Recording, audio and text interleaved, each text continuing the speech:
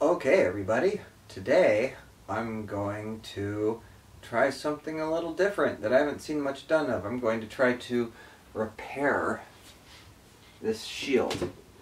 Because of the tapering, I don't know if you can see that, and I did do a video as I modified this. I think I called it repairing an SCA shield or something like that, but I'll put a link to it. And it was 9 pounds, ridiculously heavy, and now it's 6, I think. And then my wider 30-inch shield that I made out of planks, that's 5 straight pounds, so that's all in the videos. But this, I think this will still hold up. It's pretty damn resilient. I mean, that's just, here's a nice round 3-pound weight, and we'll just hold it. Now I'm holding it off the ground, that's important. I'm just,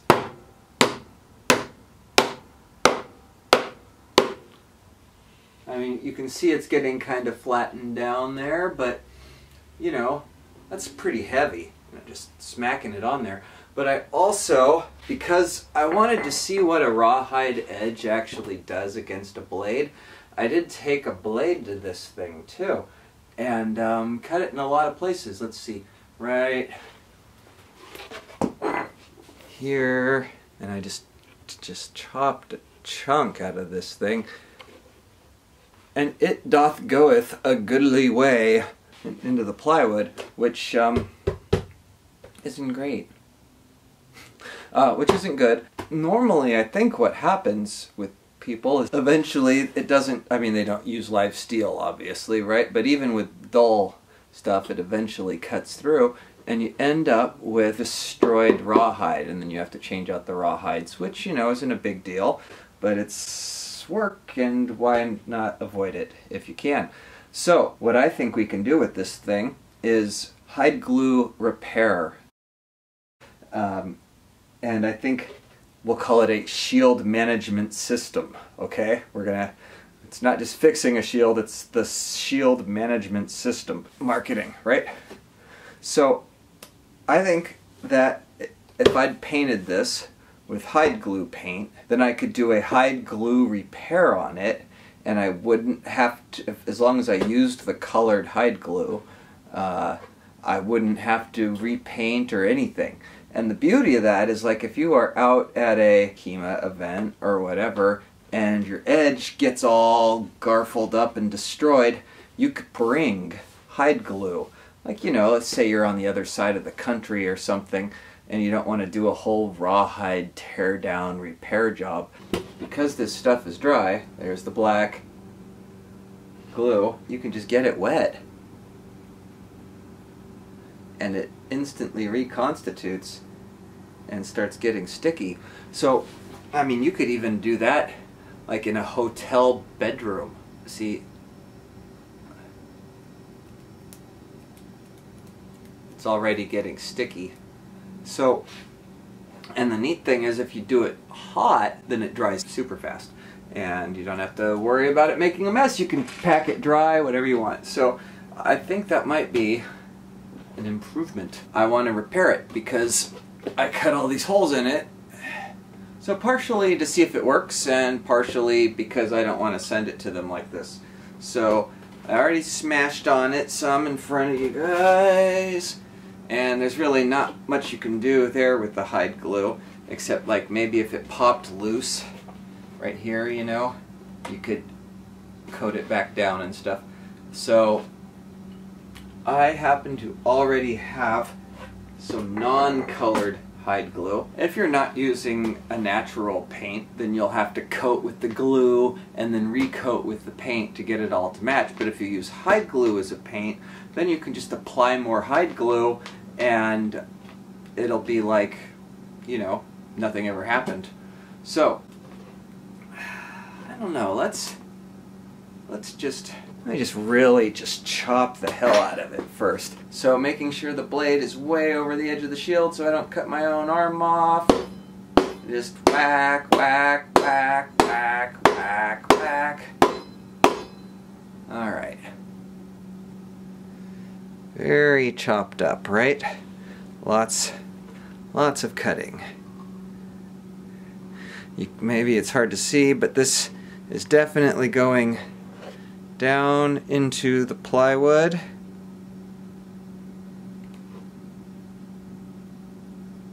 Let's cut up the string.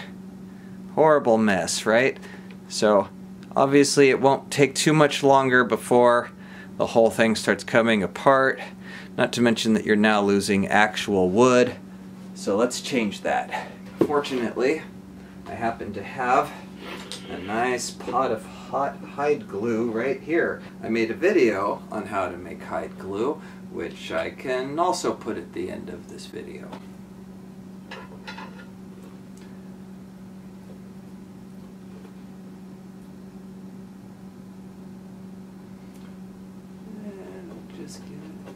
So this stuff, when I worked with it, with the plank shield, I discovered it was, well, I've made a shield out of balsa wood. So balsa wood is exceptionally weak, and the glue is stronger than the wood. When you try to file down the boards, the glue makes little raised spots because the wood files down so much easier than the glue. So it's almost like if you made a shield out of solid glue, it would work better, be stronger, which is of course a silly idea. But really that's what the deal is with my balsa shield, and I'm just pinning this down for a second so that it stays. That's really the deal with the balsa shield, is that it's really mostly a shield made out of glue and some fabric and skin. So I mean, there's like a little hide, but it's really, a lot of the thickness is glue. So it should be pretty strong. I'm kind of worried that it will shatter, but you know, we'll see. See that? Just pinned down really easy. And just keep dabbing this stuff on.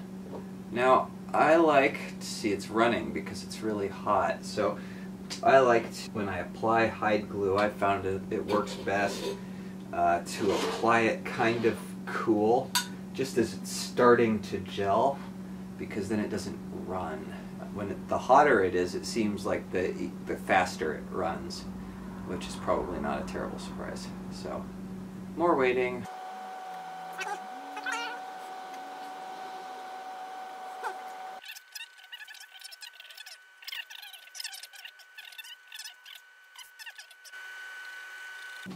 See, there's a lot of exposed rawhide through the paint right now, and if this was colored stuff, it would be making everything nice and uniform and thickening.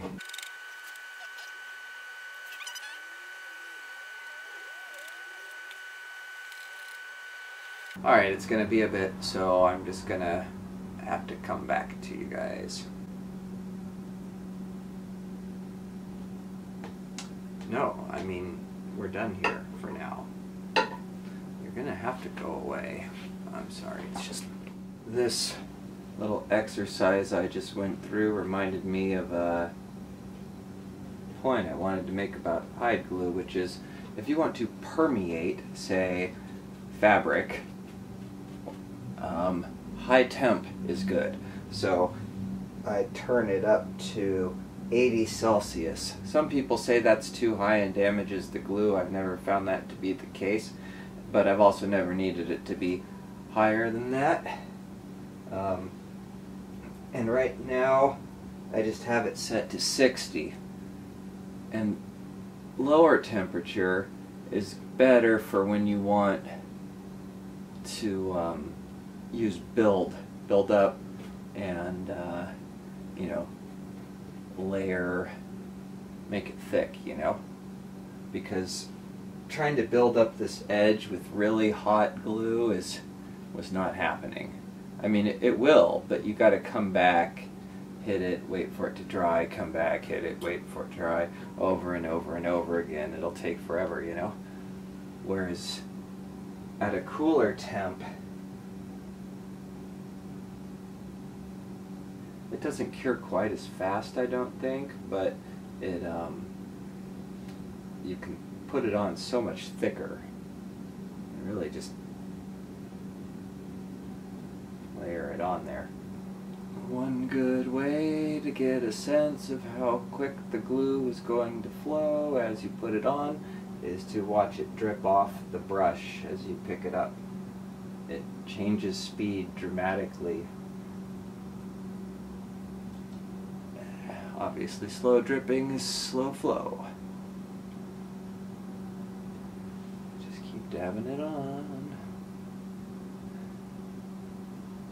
You can even, you know, preferentially thicken, like build extra up here. Oh, oops. Build extra, you know, where you expect more impact, and makes just this nice hard shell.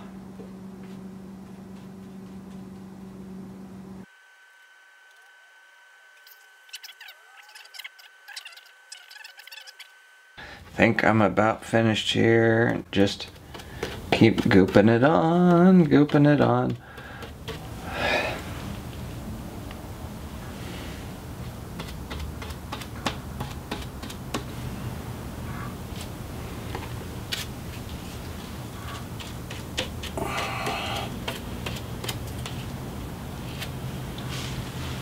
See, there's a giant cut in it that I didn't even notice because it's practically sealed itself up. But it's still there, you know. So we'll just paint right over that. And it goes away. See, I lost track of it. I mean, it's not a small gash, it's just, yeah, in fact it's deep. It goes all the way, it goes that far in, if you can see it right there. So that's a pretty good cut into the edge of the plywood, which goes almost all the way up to the rawhide edge there. The nice thing about this glue is you can just sort of keep rubbing it in. Shield just gets stronger. And yeah, I didn't beat the holy bejesus out of it. I just wanted to pound on it enough so that the repair concept could be demonstrated more than I really wanted to. Let's play this thing out and bring it back. Let's see if we can get this. Yeah, you see it's just practically gelat. Well, it is basically gelatinous. And I smear it on there. Maybe it's almost, yeah, I think I might generally not. I don't like it too gelatinous. I like it to be spreadable, so where it's not all chunky and nasty, but looking. But it does spread on thicker like this, so that's nice.